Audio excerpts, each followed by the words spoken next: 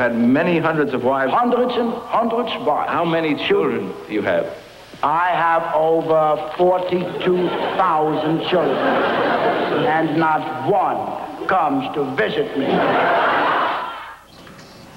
When you are 2,000 years old, 3 decades or so don't mean much. Carl Reiner and Mel Brooks have been doing their 2,000-year-old man routine since the 60s. Now they have a new book and CD, The 2,000-Year-Old Man in the Year 2000. Barry Mitchell began part 2 of their interview with a song from the Mel Brooks movie, The Producers. New number. Germany was having trouble, what a sad, sad story.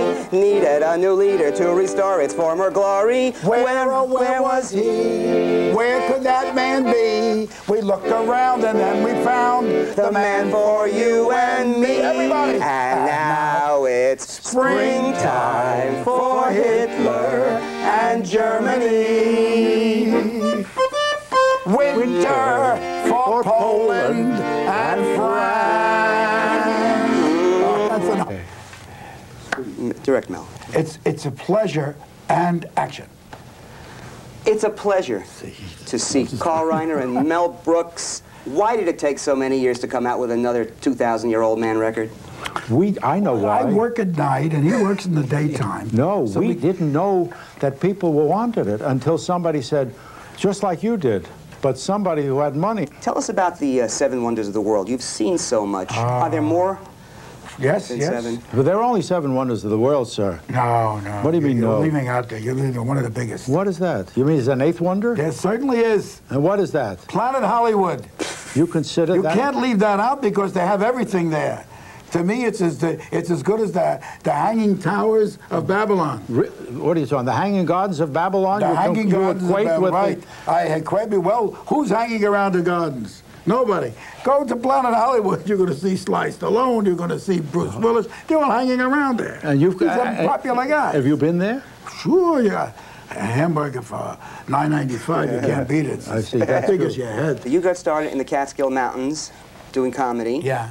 And do you remember, everyone had a song. You had an introductory song. Everybody had a song. Do you remember your song? I remember Donna Pelt's song. Okay.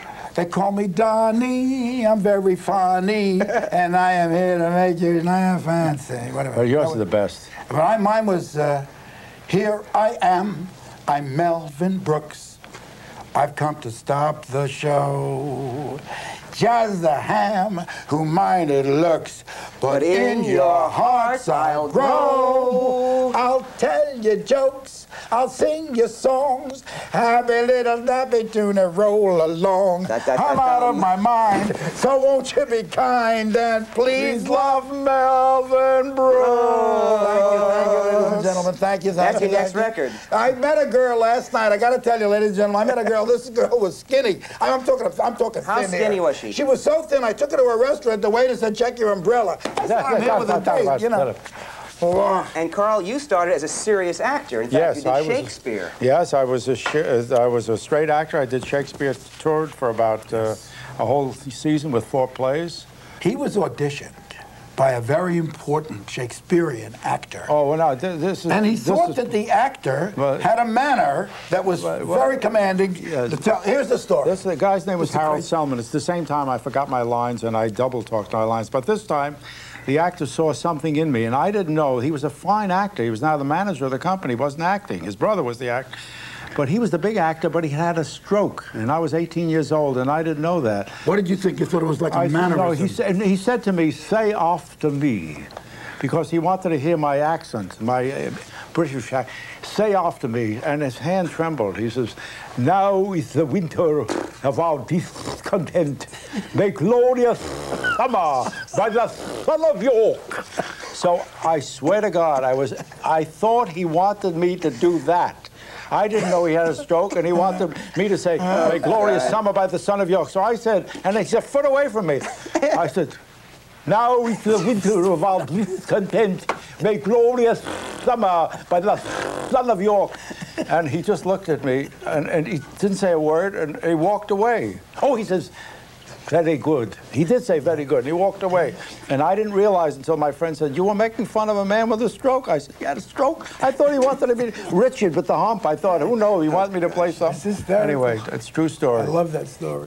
Panic situations bring out the best in you. No I would question. say. We are.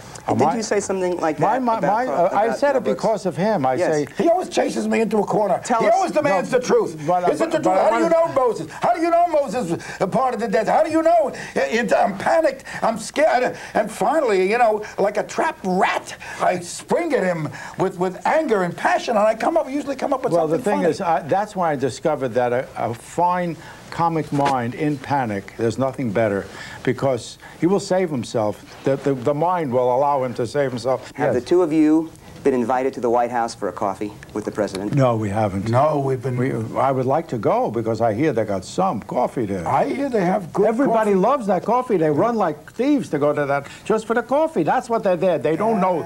They think they're going to give money. I'll bet the 2,000-year-old man in his many, many lives has slept in the Lincoln bedroom and didn't have to pay any donations. I slept in the Lincoln bedroom in Illinois before he was president. The real Lincoln bedroom. How did you get in there? Well, it was empty. I didn't know it was his place. Oh, I see. He had already gone to the White House. I I see. saw a cabin in the woods I see. in Springfield. And I was very tired. I came in there, and I saw just a candle, a Bible, and a corned beef sandwich. That's all that was there. What was the table. corned beef? How did the corned beef sandwich? Lincoln loved corned beef. Was he Jewish? I think so. His first name was Abe. Abe, that's right. That's So- a very And he good. was shot in the temple. But you know, folks, Shot in the temple. Shot in the temple, Barry. ladies to the and merits. gentlemen, Yeah. Mel Brooks, Carl Reiner, thanks so much. Thanks, Ben. You lucky people, you're watching World News Now. Fairly good interview. He's a very good interviewer. He's an entertaining interviewer.